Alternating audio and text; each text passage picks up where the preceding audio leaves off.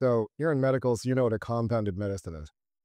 Yeah. So for the listeners, if you go to the doctor and there is no drug that's available that, suits your condition, they are allowed to specialty order from a pharmacy. They can mix things together, a concoction, like a recipe, two, three things together, that essentially alter an FDA approved drug and as a specialty medicine for you. The other thing they did is that they actually created a system where you could do it legally, with visibility and register these products and actually mass manufacture compounds, which is, of course, almost sounds like an oxymoron because a compound is supposed to be a one by one thing. But they created this addition to the pharmacy laws that it was called the 503B. 503A is the regular pharmacy. The 503B is this called Compound Outsourcing Center.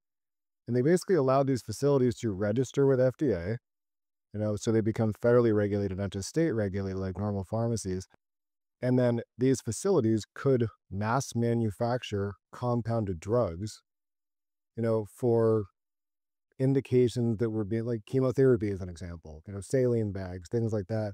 And instead of doing it on a one by one basis, they could just make a big batch of them.